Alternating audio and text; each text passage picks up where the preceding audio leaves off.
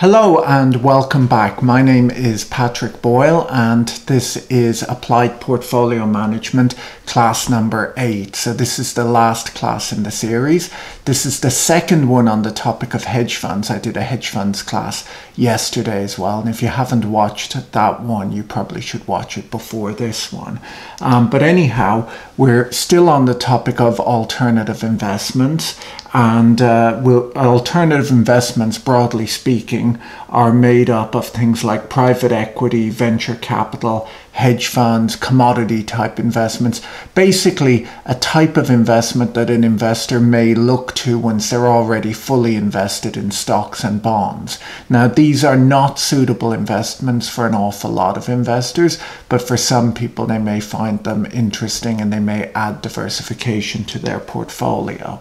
And so, as I showed in the prior two classes actually, this is the average asset allocation of a number of university endowment funds in the United States. And as you can see, they've probably got, I'd say, about a third of their allocation to alternatives, and about 22.4% of that is to hedge funds. So that's kind of why we're maybe spending more time on hedge funds than on some of the other alternatives that exist. And so today's strategies, the strategies we're going to look at, are index arbitrage, merger arbitrage, and pairs trading. And as I mentioned yesterday, the term arbitrage is fairly loosely used in the world of finance. And, an arbitrage in the sort of strict definition means a risk-free profit. None of these strategies will actually be risk-free by any means, but that's what they're called. Okay, so the first hedge fund strategy we're going to take a quick look at, or alternative strategy, is index arbitrage. And so index arbitrage is quite an old trade, and in truth it's not a trade with what would I say, it wouldn't really be a trade that has amazing returns associated with it, simply because it's maybe such an obvious trade and there's a lot of people trying to do this.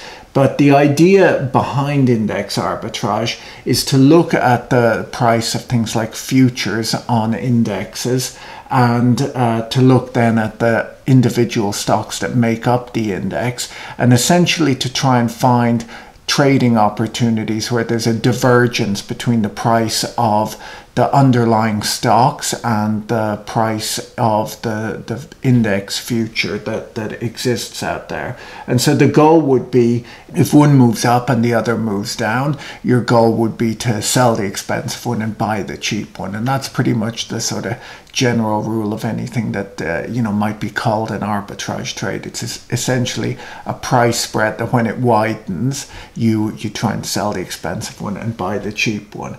And so, for example, things like the S&P 500 index, it's a big, well-known index that's out there.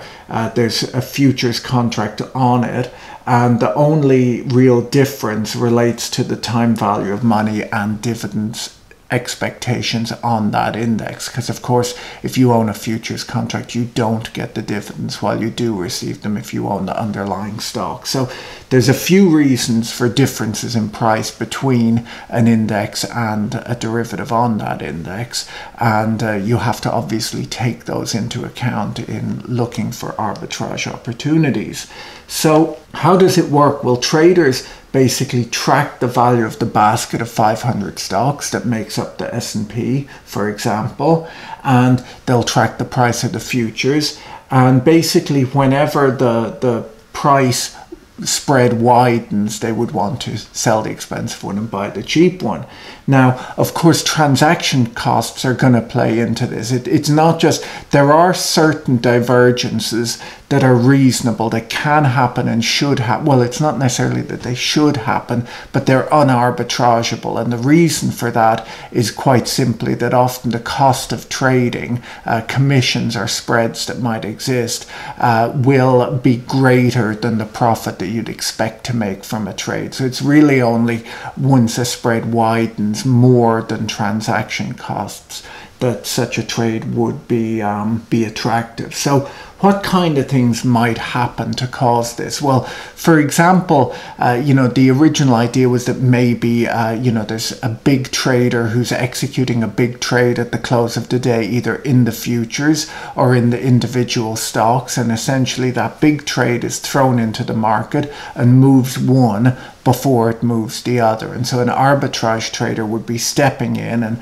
buying the cheap one, selling the expensive one, and that would push the prices together. And so it's actually just because of the existence of arbitrage traders that these things tend to move in line with each other, because essentially if these people weren't paying attention to it, it would be possible for there to be divergences, but there tend not to be very noticeable divergences, simply because it's as close to a risk-free trade as there is, and thus these traders are ready to go in order to trade these spreads. So what kind of things can there be? Well, there's a bunch of different sort of index arbitrage type strategies. There can be an arbitrage between an index traded on two exchanges. That used to be a thing many years ago. I mean, once again, it does sort of exist today, but like I said, the returns will be a lot smaller. But often a given index might trade on two different exchanges, and so once in a while, if there's a big trade on one and not on the other, a spread might open up. There can be arbitrage between two indexes that have a standard relative value. So once in a while you'll see certain indexes and they might have a large number of overlapping components. Now that's not a pure arbitrage in that there are different components, but you would expect there to be a relationship between the prices of these two indexes, and so people might be trading one relative to the other in order to try and extract a profit. Arbitrage between the various instruments that track the index. So it's not just necessarily futures and the underlying index. There's other things like ETFs, mutual funds, and so on that people will trade. And there you could even sort of group in with this type of trading the idea of trading closed-end mutual funds that maybe trade at a discount to their NAV, a little bit like I talked about in yesterday's video. In addition, there's other little games that people will play in this space, like trying to trade based around index adds and deletes. You know, the idea that if a new stock is being added to a widely followed index, that it might be expected to spike as all of the index funds have to buy that stock. And so people will trade around things like that. So index adds and deletes are kind of almost a separate trade, but they're tied into this idea of index arbitrage. And so the strategy in general just involves buying the relatively lower price security, selling the relatively higher price security, and waiting until the prices converge, and that's when you exit with a profit. So once again, it's a hedged trade in that if you bought one version of the index, sold another security that's based upon that index, if the index rallies or if the index falls, you're not really profiting off of that. Your profit is just based around that spread narrowing. And so you would expect a strategy like this, once again, to have no correlation to the index that it's trading. And so the value of a futures contract on any underlying is defined by this formula, which if you've taken my futures and options course, you would know this formula. And so you'll be paying attention to the futures contracts, the underlying, and seeing if a spread opens or closes. So essentially what you would expect, what should be expected, is that the futures price will be moving up and down with the price of the underlying. Now there is a basis between the futures and the underlying, and that's driven by the differences that we've already explained. So it's kind of a time value of money difference, and of course a dividends or any other little differences like that between the futures and the underlying. And so should the price of one not track the other. In this example, we've got the futures going up here while the underlying does not. And so what you would be doing is you would be selling the futures contract, buying the underlying 500 stocks, and you would basically wait until they converge again. Now, it's worth noting that a lot of the people who trade this strategy, they don't always trade the future against the entire 500 stocks, because it may take a while, and also it's more expensive to trade 500 stocks than a lower number. And because these indexes are market cap weighted, often they might just trade the largest components against the future. Now, of course, once again, that does expose you to greater risk, but the idea is that you're maybe able to trade a little bit more cheaply. And so hopefully, even though you're exposing yourself to greater risk, your reduction in trading costs might make the trade overall more profitable. And equally, it'll be quicker to execute a smaller basket of stocks. And so many investors don't trade both futures and the underlying. So this is even where these divergences would come from, is there's certain people who only trade derivatives, and there's other people who only trade single stocks. And so often they don't necessarily look at each other. They wouldn't be concerned with the fact that the future has gone up and the underlying stocks have not, or vice versa. And so other people are paying great attention to this and trying to extract a profit from it. So these traders will be tracking the difference between these underlyings and the futures, and the ETFs or any other related securities, and trying to trade on that in order to generate a profit. Now, in the real world, traders aren't actually doing this. Maybe in the 1980s that was the way it worked, but nowadays, of course, there are computers all set up to do this. So this is really the world of high frequency traders today. It's not a suitable area for someone with a laptop computer and a piece of trading software, simply because this stuff moves so fast. And so an awful lot of this will be done with servers that are set up co-located at the exchanges, with very fast signals going between them and the exchange, in order to extract this profit.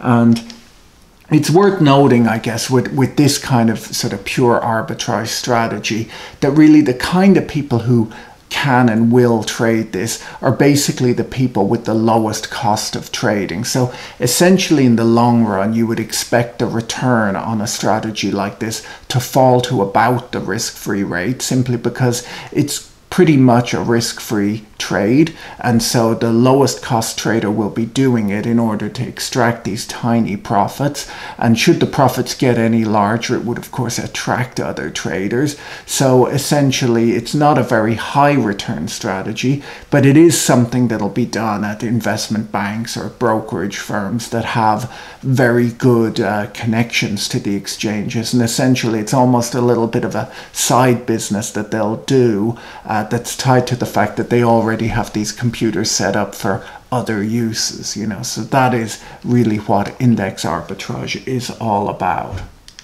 So we'll move on to our next strategy, which is maybe a little bit more interesting, and that is merger arbitrage. So whenever one company buys another company, that's a merger. And whenever that happens, there's often a trading opportunity that might exist in the market. So let's take a look at this. So we'll say, for example, if it's announced today that Company A is buying Company B, and we'll say if Company A said they will pay $100 a share for Company B, well, according to the efficient markets hypothesis, you would expect the price of Company B to jump upwards pretty much to 100, but it won't go exactly to 100, and there's a few reasons for that. One is that there is still a time value of money component. So we'll say, for example, the merger may not close for 3 months, 6 months, who knows how long. It's usually announced, but the merger doesn't close the minute it's announced. It closes later. And so the price will jump up, but it can't go all the way to 100, because otherwise, if someone bought it at 100, they'd end up holding, if they bought the target company at 100, they'd end up holding it for 3 months before they got their 100. And of course, that would be a loss-making proposition. So it'll rise up to a price below 100. Now, not only that, there still is a risk that the deal will break, right? Because just because the deal has been announced doesn't mean that all of the analysis has been done and shareholders have agreed and so on. And so the price will jump close to 100, but not to 100, taking into account the risk that the deal will break, right? Because if the deal does break, the price might fall all the way back down, and thus you're sort of risking this huge loss in return for sort of a small profit. And so in our example here, the target goes up by 30%, but is still trading at a between 1 and 3% discount to the merger terms, and that's reflecting the time value of money and the probability of the deal breaking. So that is the core idea behind merger arb. Now, just to clarify this, a lot of people misunderstand what I'm saying. This is the price wiggling around as normal before the deal was announced. You do not capture this 30% as a merger arb trader. I mean, you'd obviously love to, and sometimes there are merger arbitrage traders who will invest in stocks that they think are likely to be targets in future mergers. But of course, that's a much riskier trade. The true merger arbitrage traders are just stepping in after this big price rise, and they're not trying to capture this 30% move. They're trying to capture this last 2 or 3% return. And now that doesn't seem probably like a very high return to you, but there's a high probability of getting that. It also might close in, we'll say, 3 months. So a 2% return over 3 months annualizes out to a better return. And in addition, because the stock, as you can see here, it's way less volatile after it has made this jump. It's lower volatility, and so it might be reasonable for a merger arbitrage trader to leverage into this trade. So to use borrowed money to do this trade and maybe make more than 2 or 3% over their holding period. And so that is the idea behind merger arbitrage. The spread is basically the return to investing in the deal. So we talk about merger arbitrage spreads, and that the wideness of the spread relates to the return that you would earn if you invested in this deal.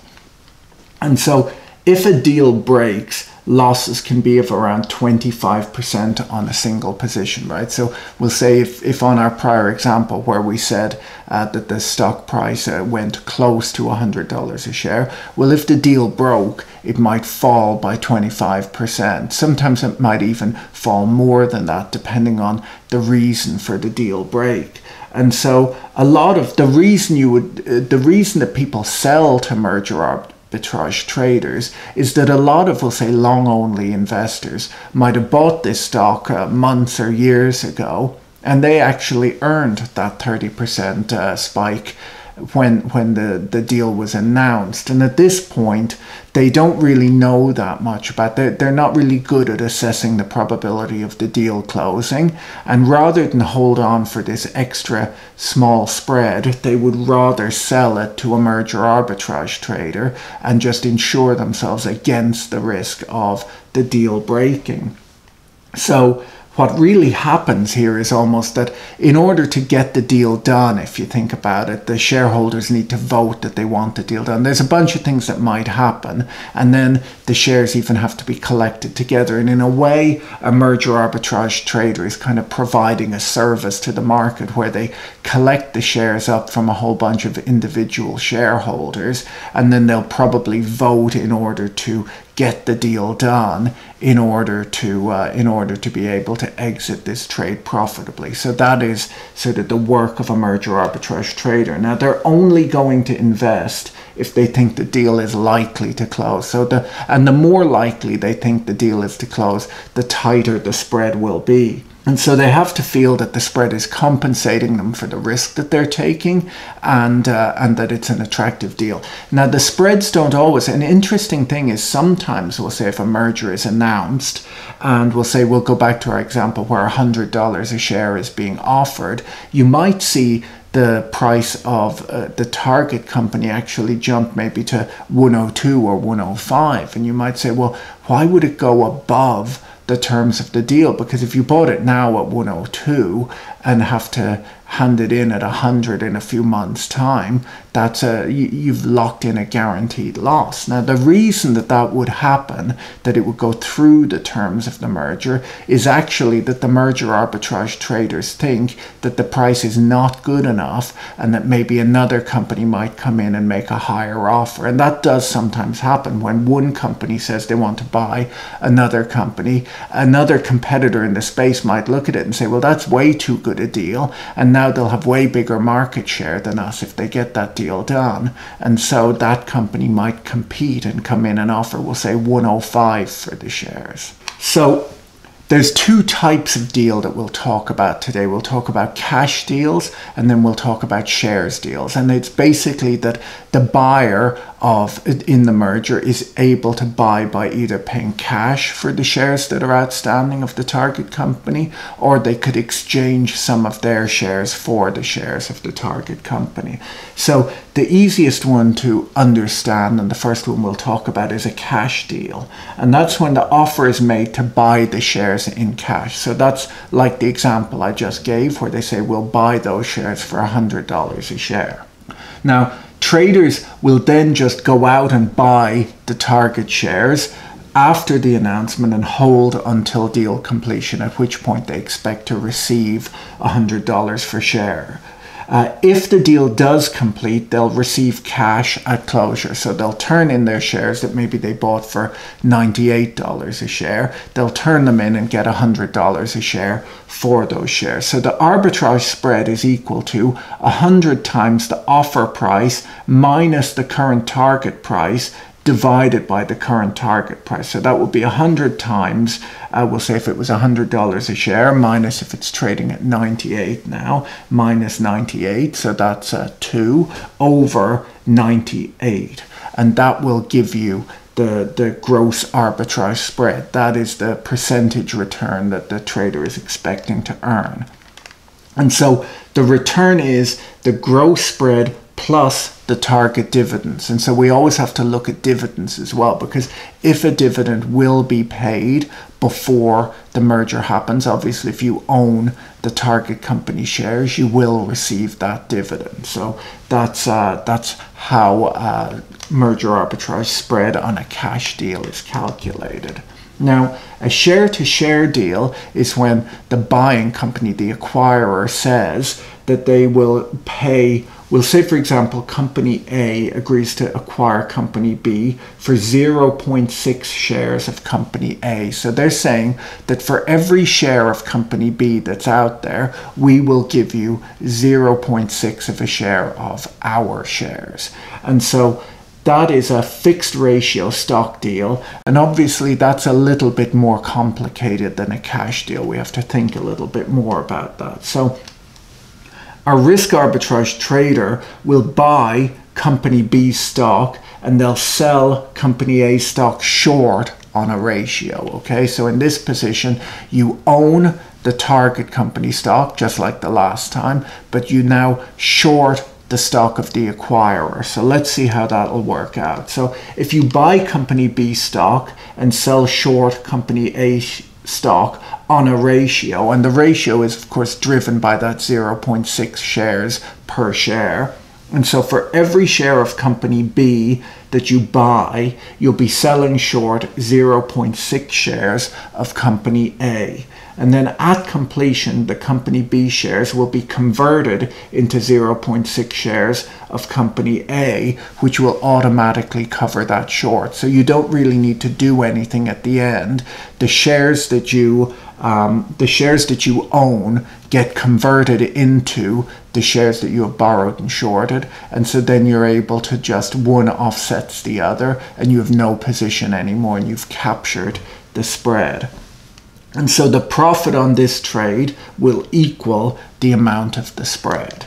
And so The spread, of course, in this type of scenario, it doesn't just go exactly sideways, maybe as I insinuated earlier. The spread will widen and narrow. So if we look at this and see this as the spread, what we'll see happening is that if there's good news that indicates that the merger is likely to close, the spread will narrow. And if there is bad news that indicates that maybe the deal will break, the spread will widen. And so the spread will be widening and narrowing throughout the life of the deal until completion. And so a lot of merger arbitrage traders will be assessing all of this news, understanding what's going on, and they might be adding or reducing their position based upon this news. And of course, their adds and cuts will be widening and narrowing the spread, but equally some of them might disagree with the market's point of view. So we'll say on this dip, where there was some bad news and the spread widened, a trader who thinks, well, that's not actually such bad news, might use that as an opportunity to get into the spread. So merger arbitrage risk factors. So there's a bunch of risk factors. There's a bunch of ways that this trade can go wrong and you can lose money. We've broken it down into two groups of factors. One is deal break risks, and then we've got other factors. So under deal break risks, there's things like antitrust or regulatory risk. So essentially, we'll say if it's a big merger between two really key companies that would possibly end up with monopoly power at the end of this merger, there is a risk that this is not allowed by various legislators. So they call that antitrust rules. And so should the deal be disallowed by regulation, the deal will break, and of course the spread will widen. Any conditions to closing, so there can be legal conditions put in place to the closing of the deal, and that might cause the deal to break as well. Financing risk, so if the buying company, if the acquirer needs to finance this deal, they might need to issue bonds or issue additional equity in order to do this purchase, and if they are unable to do that, then the deal might break. And then we've got litigation risk, where there can be lawsuits that will prevent the deal from closing. So they are a bunch of deal break risks that exist. Then we've got other factors like the time to completion. And so the time to completion can actually turn a winning trade into a losing trade for a merger arbitrage trader.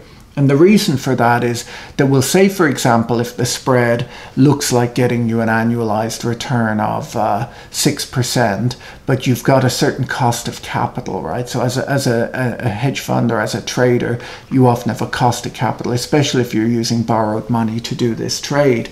And so we'll say if that deal that was supposed to close in 3 months ends up taking a year to close, well, then suddenly your annualized return is much lower, and basically what's happening is that maybe your cost of capital is actually higher than the return on the spread, and so your winning trade has turned into a losing trade, even though the deal does eventually close. Other things are things like dividends being paid. So what if, well, actually, if a deal is extended, maybe more dividends get paid, but even just what if a dividend cut is announced by the target company, that will affect your profitability as well.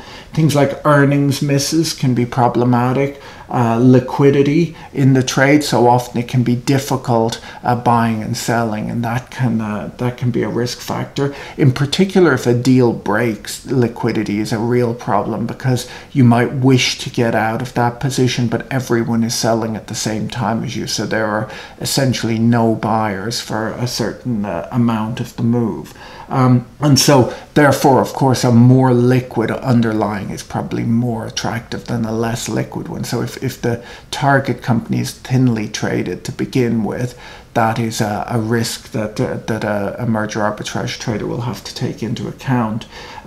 The ability to borrow the acquirer shares. So if you're going to be doing a merger arb on a stock deal, if you're going to trade this and it's very difficult to borrow the shares of the acquirer, it can be difficult to do this trade. Now, of course, whenever you're shorting a stock, you usually have to, you can't just, a lot of people misunderstand the idea of shorting a stock, and they think that you just hit the sell button in your brokerage software, but that's not how it works, simply because when you're selling something short, if you've sold it to someone who expects you to deliver the shares. So actually, in order to sell something short, you have to borrow the shares from someone, usually from your broker, and then you short them, and then you eventually return them to the person you borrowed. And they don't lend them to you for free. You usually have to pay some sort of an interest rate. And so if it's difficult to borrow the shares, that means that the interest rate, the cost of borrow, is quite high. And so if the cost of borrow is quite high, that will eat into your profits as well. And then just things like market or sector performance. Often, if mergers are announced in a given sector that then has very bad news, often the deals will break because the acquirer might decide that they no longer wish to do the acquisition. And so that often happens in a big stock sell-off as well. And we'll talk more about that in a moment. But if the market falls a lot, or if the given sector falls a lot, what can happen is that it becomes unattractive to the buyer to buy at the price they agreed to buy, and so they might try and find a way of getting out of the deal, and of course that will cause losses for a merger arbitrage trader. So then we move on to risk management. So within a merger arbitrage deal book, you often are risking losing $1 million in order to make $100,000. So often the losses on an individual trade can be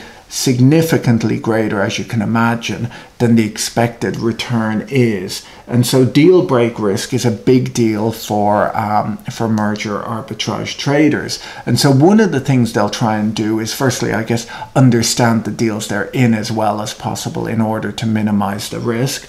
But also they will aim to control the risk through diversification. Now, that doesn't mean owning a diversified stock portfolio. It means that they'll try and be in a lot of deals all at once. So often there's a lot of deals, there's a lot of mergers and acquisition activity. And these traders will try to have a bunch of these deals in their portfolio rather than just one or two. And hopefully that way, if one of the deals breaks, while they will lose a good amount of money on it, they won't have had all their eggs in that one basket. And so hopefully the overall portfolio will do well. Deal breaks can, unfortunately, be highly correlated. And as I said before, it's often when the market falls a lot that deals break. And so often you'll see that the returns on merger arbitrage tend to look a lot like the returns of being short an S&P 500 put. They tend to slightly outperform that, but that is roughly what the return stream is. And so that is kind of what the returns on merger arbitrage look like. So like any economic proposition, when there are excess returns to be earned, more people will come in. So once again, this is the kind of strategy that can suffer from overcrowding because there's only so many deals, and thus there's only so much room for people. There's only so much money that can be put to work in this space. And so merger arb returns are often a little bit low because they're fairly safe returns. An awful lot of these deals close. The majority, around I think 98% of the deals do close.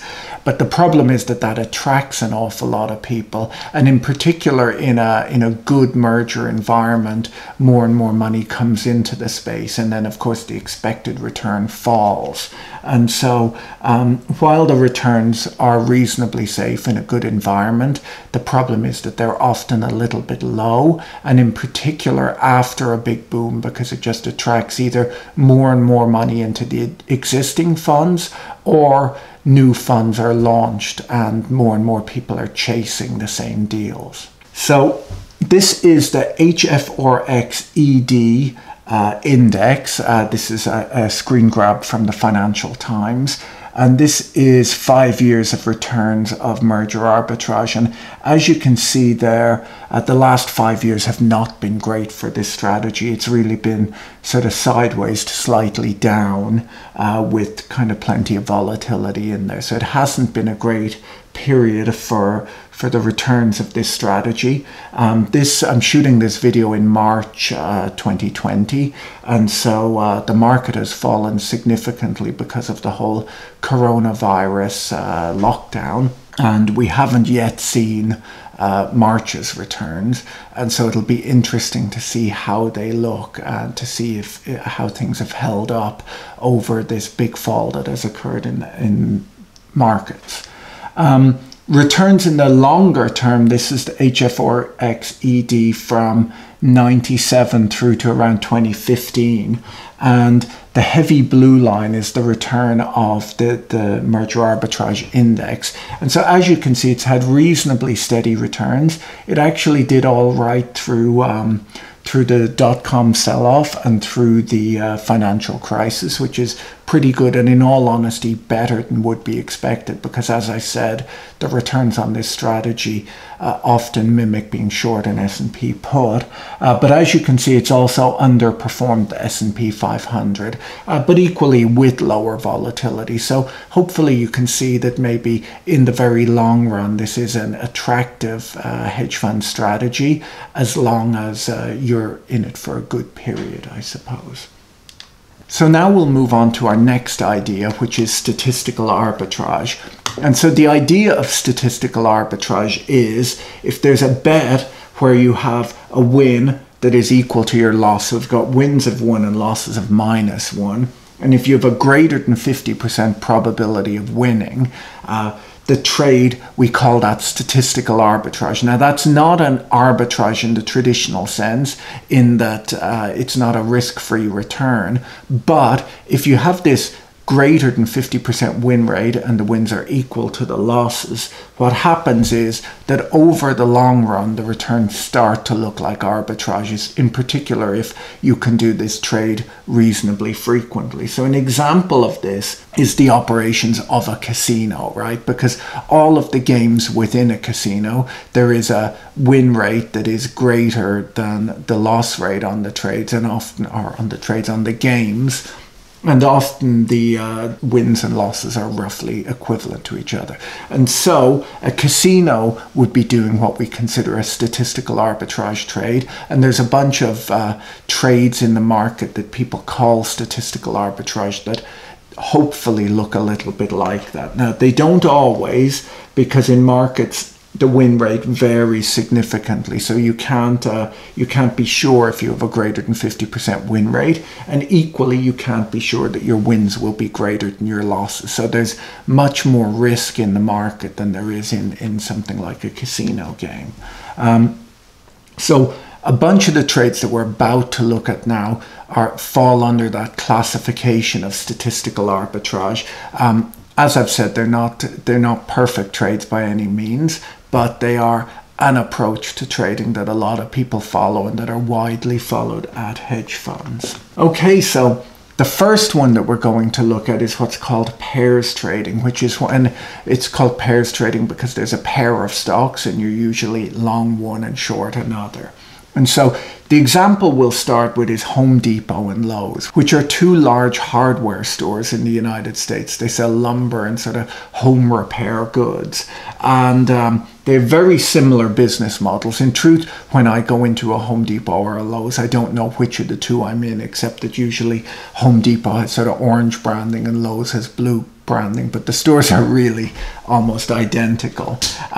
They have very similar market caps, so they're similarly sized stores or sized companies, and they operate in the same country, the United States, and they're competing for the very same kind of consumer base. So they're very similar companies, and so you could imagine that anything that is good for Home Depot is good for Lowe's, and anything that is bad for Home Depot is bad for Lowe's. And so you would hope that maybe the prices might go up and down together based on the economic factors that they're exposed to. Now, just because that happens doesn't mean that there's not company-specific risk, right? Because even though they're both exposed to the same economic factors, maybe something might go right or wrong at one of the companies that doesn't occur at the other. So there will be maybe a strong relationship between their stock prices, but there's no good reason to expect them to be perfectly correlated with each other, or there's no reason to think that they shouldn't diverge from each other at some point in the future.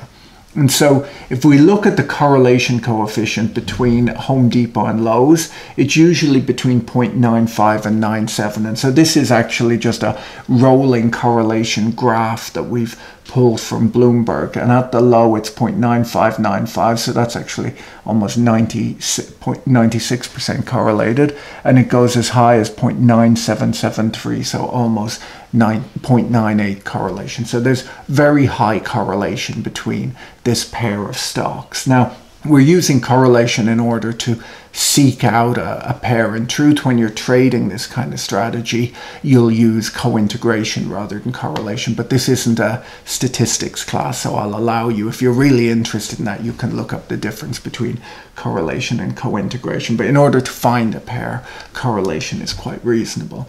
And so we've got Home Depot and Lowe's, and essentially what you would do is you would work out the price relationship between the two of them, and then you would wait for them to diverge, and then you would buy the cheap one, sell the expensive one, and exit the position when the relationship reverts. So essentially, as the spread widens, you would be putting on a trade, and then once the spread narrows again, you would exit that trade at a profit. Now, in a trade like this, there'll usually be a stop in there as well as stop loss. And I have another video up on order types if you don't know what a stop order is. But there'll usually be a stop loss in there in this type of trade. And I often say that stops don't always make sense for traders. I've explained that in another video. But the stop is needed here simply because maybe sometimes the spread widens, you put on a trade, and then it widens further, and maybe you even increase your size in that trade depending on sort of how you've back tested it or your approach. But there is a point in the widening at which maybe it's unlikely for it to narrow again, because sometimes the widening might be for a very good reason. So this is sort of the risk that exists in this pairs trading strategy. Now, by the way, I'm not suggesting how you might trade it. I'm just saying that these are approaches that people do or might take to this type of trading strategies. Okay, so we'll look firstly at a profitable example of this type of trade. So we've just sort of thrown together some lines here that represent the stock prices of a highly correlated or co-integrated pair. And what we're going to be doing here is that when the spread widens by a certain amount, you're going to be selling the expensive one and buying the cheap one. So in this example, we've got the blue line has gone up, and so we're going to be selling that company's shares short.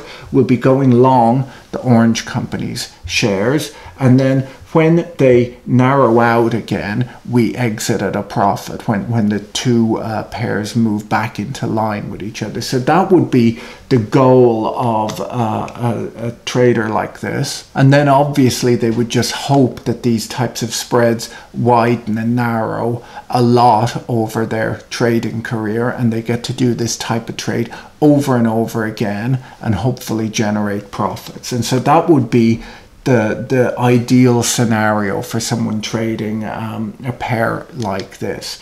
Now, the next example here, we've got the spread widens in the same way, but in this case, they go on to have no relationship between each other. Now, what might have happened? Well, there's many things. Maybe one of them has found something fraudulent in their accounts, and so their stock has tanked. Or maybe one of them has decided to buy out the other, for example, and so one of them has gone way up in price and the other's gone down in price, and there's no reason to think that that is not a permanent situation. And so there are many events that could happen that would cause the spread to widen and possibly never narrow again. And that is why a trader in doing this kind of pairs trading strategy will usually have some sort of stop loss in place.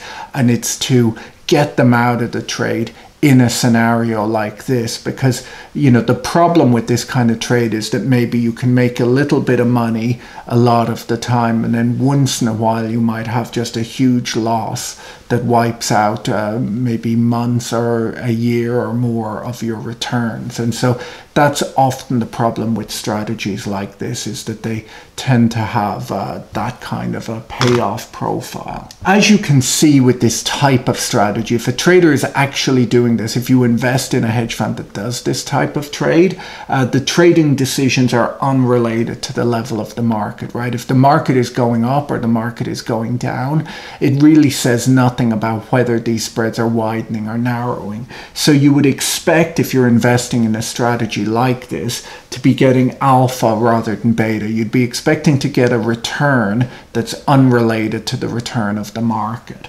The trading decisions are usually taken by this type of trader. It's not always, everyone will do it differently, but often the trading decisions are unrelated to the fundamentals of the stock. So they're not building a DCF model to work out what a fair price discrepancy is between these two stocks. They're actually just doing it based on the historical relationship between the two positions. So here is a graph of the Home Depot Lowe's spread. So here we have just the spread widening and narrowing, and as you can see here, it sometimes widens in one direction, sometimes in another direction. And so depending on the trader's risk tolerance, they will decide how much they need it to widen in order to put on a trade, and then how much they wait for it to narrow. Because, for example, they might have put on a trade here and made a profit when it narrowed,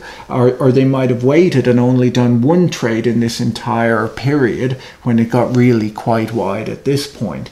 But as you can see, it widens and narrows, and a trader will build some sort of statistical model to analyze how to get the best risk-adjusted return out of trading a spread like this. And so this is a daily price graph of the spread between Home Depot and Lowe's. And so this might be appropriate to a trader who only wants to put on a trade every day or two, or maybe, in truth, they might only be trading once a week based upon the daily data that we're seeing right here, maybe less than once a week.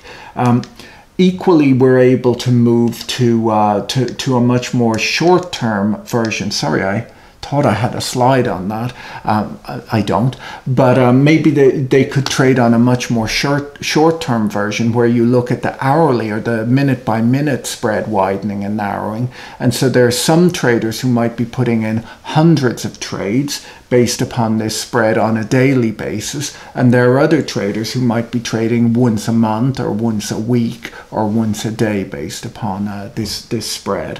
And so there's many different ways of doing this, and so there's no real reason even to expect two traders who are trading this type of strategy to be hugely correlated to each other, except if they've done identical analysis and decided on an identical holding period. It's also worth noting that for the very high frequency version of this type of trading strategy, it'll be done using computer execution, because it'll be too fast maybe for a manual trader to be able to execute the trades. And so why might the valuations diverge? Well, there's many reasons for that.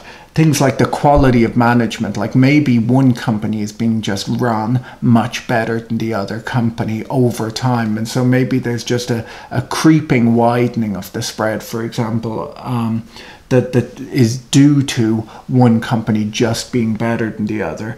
Maybe there's a different investor base. For example, maybe an activist investor got involved in one of the two companies and is agitating for change, and that might be pushing up or down the price. There might be different leverage levels, so they might have quite different capital structures to each other. They might make very different strategic decisions as to how to grow, and so they might, we'll say, maybe Home Depot decides to concentrate more on hardware, and Lowe's decides to concentrate more on lumber, for example, and so over time they might diverge. Takeover risk. I mentioned that earlier, that maybe it's announced that one company is being bought out and the other is not, and so a spread might widen up rather significantly there. And so it's very important in this type of trading strategy not to be too insistent that the statistical relationships hold. You know, just because they held in the past doesn't mean they're guaranteed to, or it doesn't mean they have to hold in the future. These are things that hold because they hold, but there's there's not necessarily a requirement that they always hold. I have an architect friend who talks about she was once looking at a kind of a house that was maybe badly engineered, and she referred to it as, she says that you would expect a house that was built in that manner to fall down, but sometimes houses just stay up due to habit. And so sometimes these spreads just they maintain their relationship more due to habit than anything else, and there's no real requirement that they actually hold. So a trader has to realize this. A trader who thinks that they are required to hold is going to be taking maybe inappropriate risk in this type of situation. And so that's it really on statistical arbitrage in equities. The basis is the historical statistical relationship between a pair. It anticipates that that relationship will continue, and it anticipates that aberrations in price relationships revert. So that's the core idea behind that trading strategy.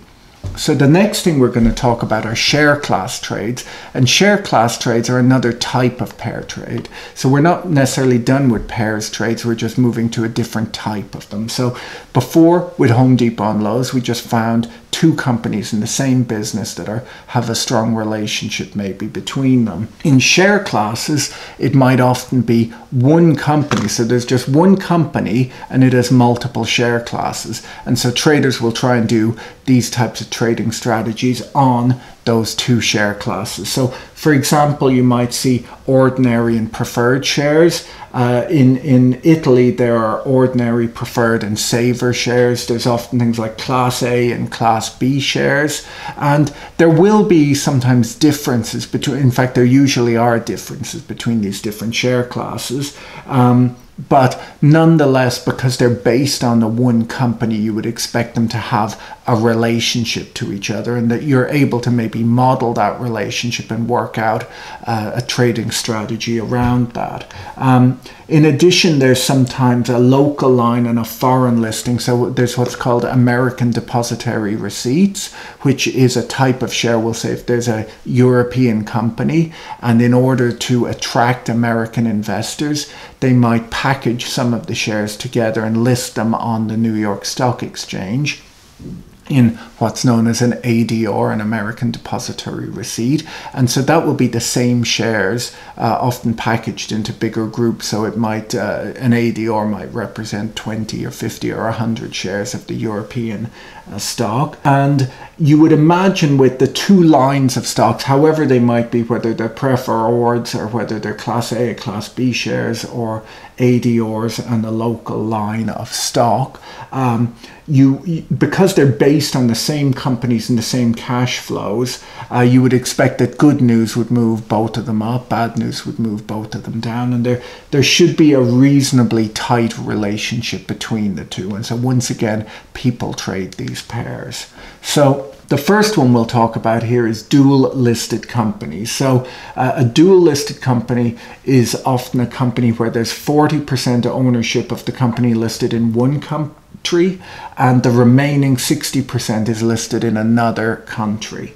And so there are fundamental factors and risks such as currency, governance structures, legal contracts, liquidity, taxes, and there's lots of things that might mean that they trade slightly different to each other. There might be a reason that one is more attractive than the other to investors, but there still might be arbitrage type opportunities available in the market around these. But it's also worth noting that anomalies can and do sometimes persist, and our final slide in this class is sort of a rather shocking example of that. Okay, so we'll firstly look at the the Royal Dutch Shell example. So Shell and Royal Dutch, well, it's one company, but it used to have dual listings. So it was listed in both Amsterdam and in London. They're Class A, Class B shares trading in 3 different countries. So the Netherlands, Britain and New York, with 6 listings in total. So as you can imagine, this was an example of the sort of type of share class that people liked to trade. There were differences in dividends, difference in tax, and there were many different differences between the different listings, but nonetheless it was the one underlying company, and so people liked to trade one against the other. And in fact, I believe Long-Term Capital Management that we mentioned in yesterday's class, one of their big trades was to trade Royal Dutch Shell as well.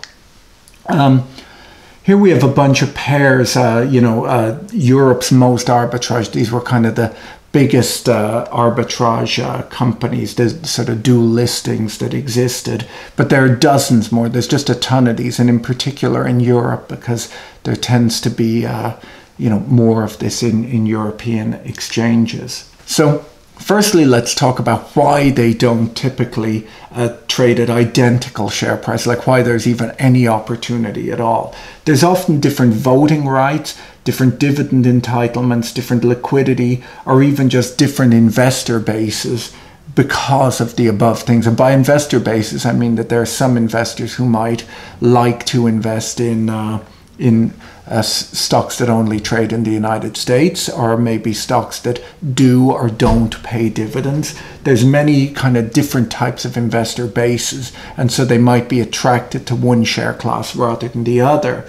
And so they rarely trade at very close prices, but often there will be a tight relationship between these different share class pairs. It's possible to trade these share classes in as varied a time period as possible. In fact, I think we're coming to the slide that I thought I was coming to a while ago. And so you can do very short-term trades or very long-term trades on these pairs.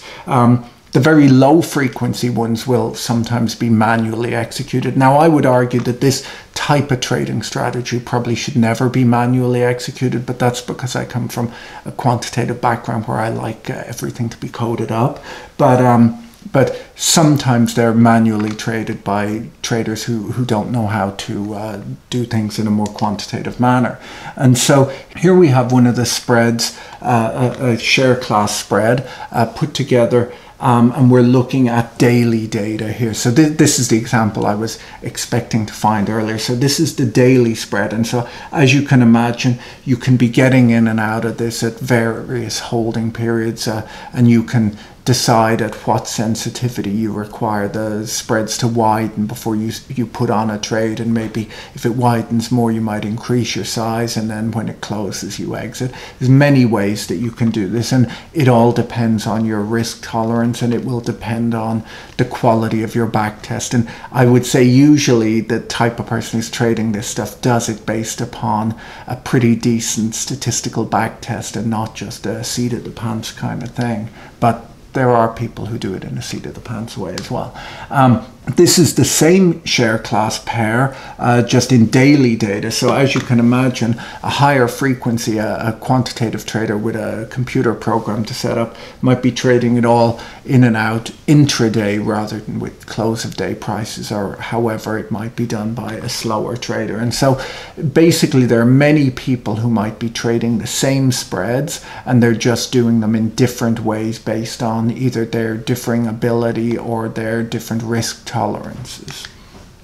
So share class rationalization is another type of trade in here that a lot of people do and did. Now, I'm not crazy about this trade, but it's a thing that some people like.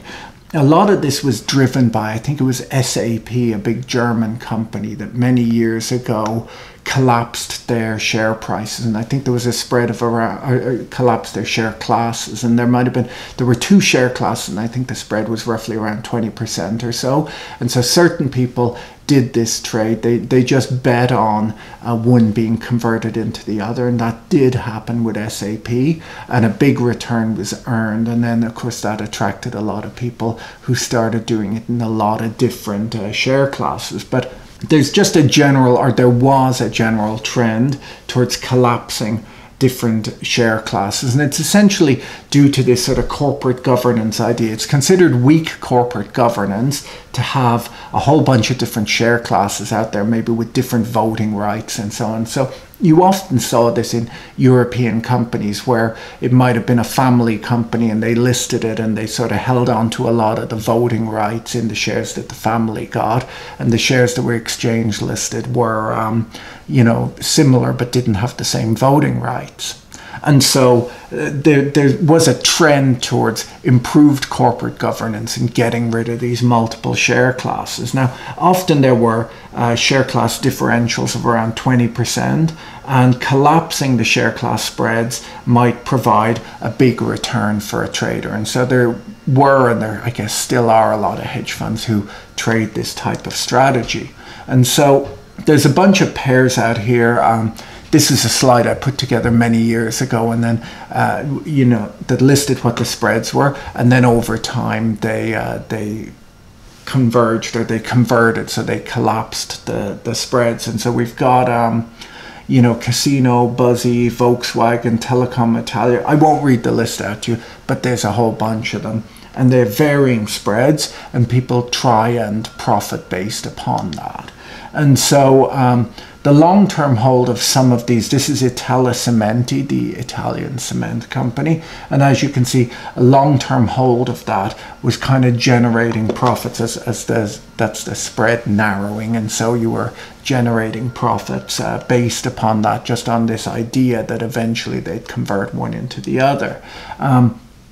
But then here's another example, a share class index, where the spread was narrowing and then widened, right? And the truth is, there's no real economic necessity. Like, while you might think that there might be a trend towards this and it might be a nice thing to happen, there's no real reason to expect it to actually happen. Just because you want it to happen doesn't mean it will. And so, once again, this is a trade that people can do. I would slightly argue that you're exposing yourself to a lot of randomness, but you know, people enjoy that. So so anyhow, it can go right, it can go wrong.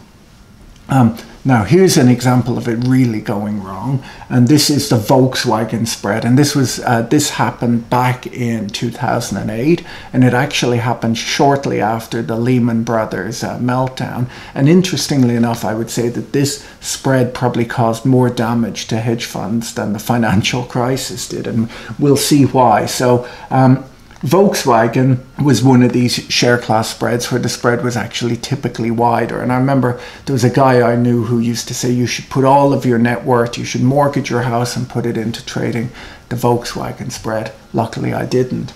But anyhow, the spread was often a 50% premium, while others are around the 20% range. So it was quite a wide spread. And so a lot of people felt that it was reasonable to expect this thing to narrow. So what happened was, there's a long history, and I won't go into it, between the Porsche family and Volkswagen. In fact, you know, Ferdinand Porsche founded Volkswagen, then went on to found Porsche, and the Porsche family always have had stakes in both of these two companies. And there was a long story of disagreements between the family members and so on. But anyhow, I won't tell you the soap opera version. Porsche began buying up a stake in Volkswagen through the ordinary shares. So they started buying the ordinary shares. Now, what was happening was that Porsche thought that they could buy out Volkswagen, and but they weren't allowed to, I think, until they had more than an 80% stake. Now, the problem was that Lower Saxony, where Volkswagen was, owned 20% of the shares. So there was no way of Porsche really being able to sort of seize control of Volkswagen. But anyhow, they started buying up shares, and you know, this went on for a while, and then they ended up taking a large position using cash settled options, right? Because they weren't required to say what their ownership stake was until they actually owned the stocks. And if you own an option, you own a derivative. You don't actually own the underlying stock. So once these options were exercised, then Porsche would state what their ownership stake was in Volkswagen. So anyhow, it turned out that Volkswagen controlled around 71.4%. I think towards the end of this trade, like when things started going crazy, they actually owned up and said how much they controlled through either their ownership of stock combined with the cash settled options that they owned.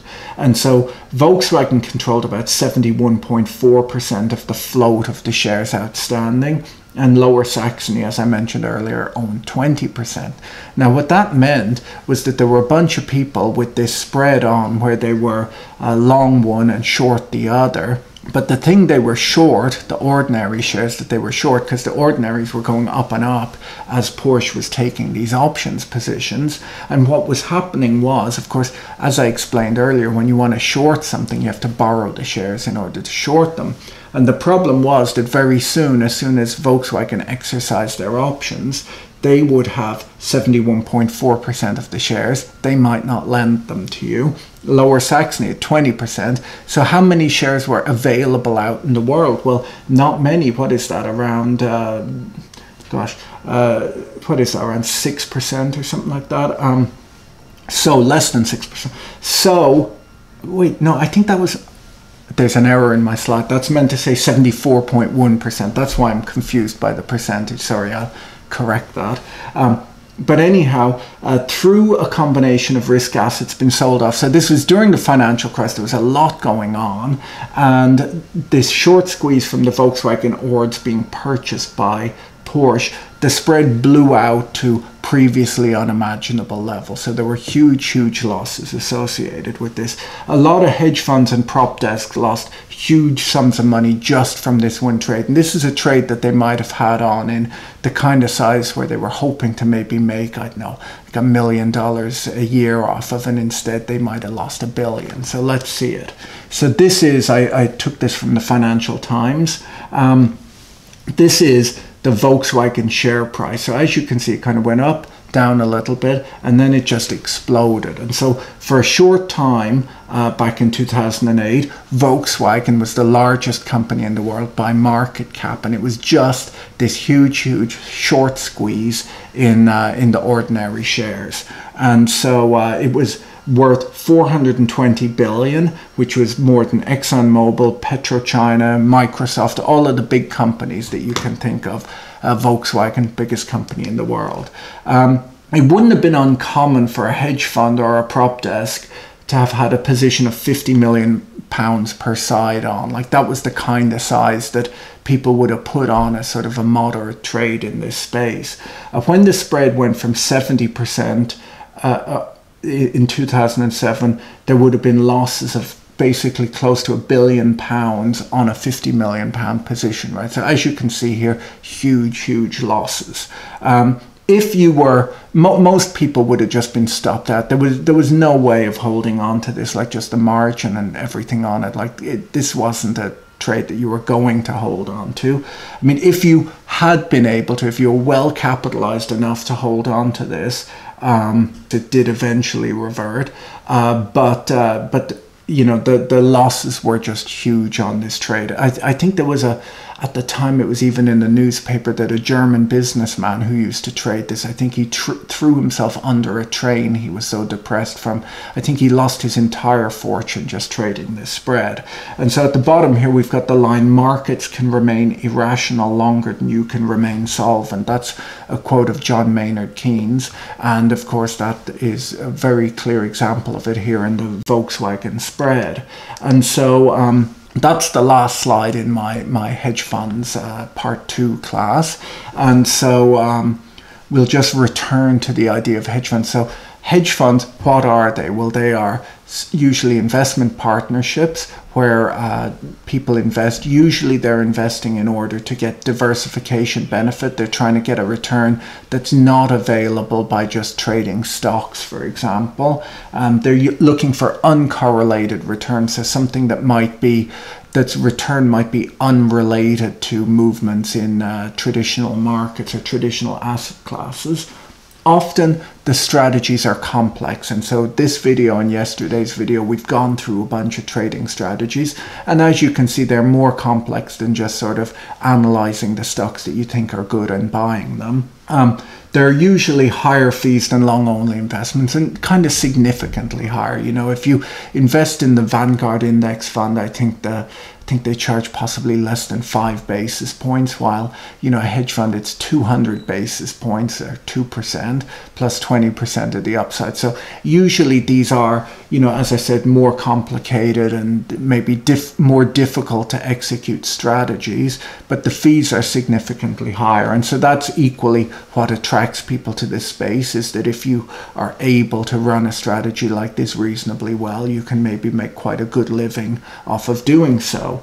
Often these strategies and these funds are exposed to unusual risks, and I worry that I look back on my 2 days of classes and I've highlighted a number of disasters and not, of course, the many things that have gone well in this space and the good returns, but maybe I feel there's just more to learn by looking at how things go wrong and how things go right. We can all imagine how things can go well. It's worth highlighting things going wrong, but you know, often these funds are exposed to unusual risks, and so it can be surprising. Like in the Volkswagen spread there, it might have been surprising to see how quickly someone lost so much money trading a strategy like that, that might have, when it was pitched to you, sounded reasonably safe and sensible. Hedge funds are not suitable for all investors, and in fact I would argue they're probably not suitable for most investors. And it's probably worthwhile pointing out that in order for someone to invest in a hedge fund, they should probably be able to have some sort of understanding as to what's going on, like what the strategy is